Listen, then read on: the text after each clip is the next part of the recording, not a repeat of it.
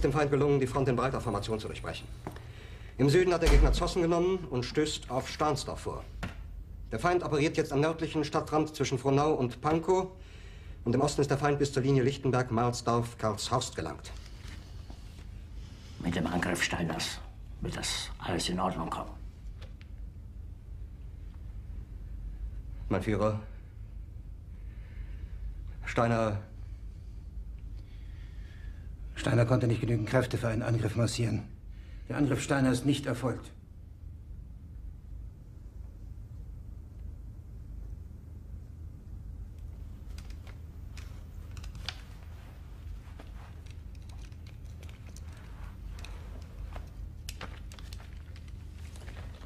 Es bleiben im Raum Keitel, Jodl, Krebs und Burgdorf.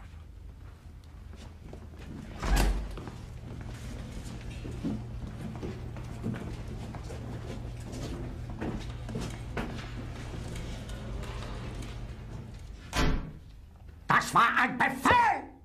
Der Angriff Steiners war ein Befehl! Wer sind Sie, dass Sie es wagen, sich meinen Befehl zu widersetzen? So weit ist es also gekommen. Das Militär hat mich belogen! Jeder hat mich belogen, sogar die SS! Die gesamte Generalität ist nichts weiter als ein Haufen niederträchtiger, treuloser Feiglinge! Mein Führer, ich kann nicht zulassen, dass die Soldaten, die für Sie verbringen... Nicht als Feiglinge! Verreiter, Versager! Mein Führer, was Sie da sagen, ist ungeheuerlich. Die Generalität ist das Geschmeiß des deutschen Volkes! Sie ist ohne Ehre! Sie nennen sich Generale, weil Sie Jahre auf Militärakademien zugebracht haben, nur um zu lernen, wie man Messer und Gabel hält! Jahrelang hat das Militär meine Aktionen nur behindert. Es hat mir jeden nur ersichtlichen Widerstand in den Weg gelegt. Ich hätte gut daran getan, von Jahren alle höheren Offiziere liquidieren zu lassen, wie Stalin.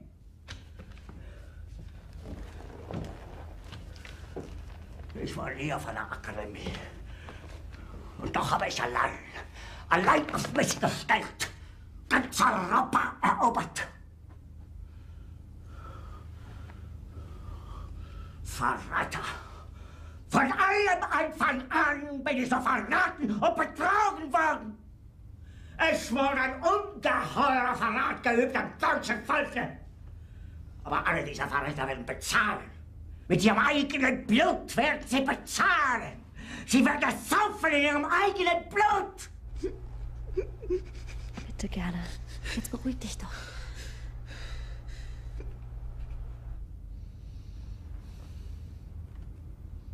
Meine Befehle sind in den Wind gesprochen.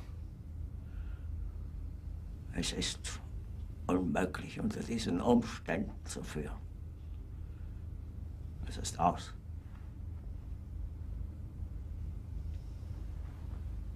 Der Krieg ist verloren.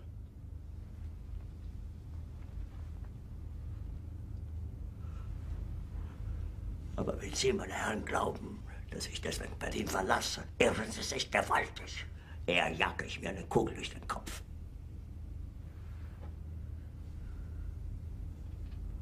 Tun Sie, was Sie wollen.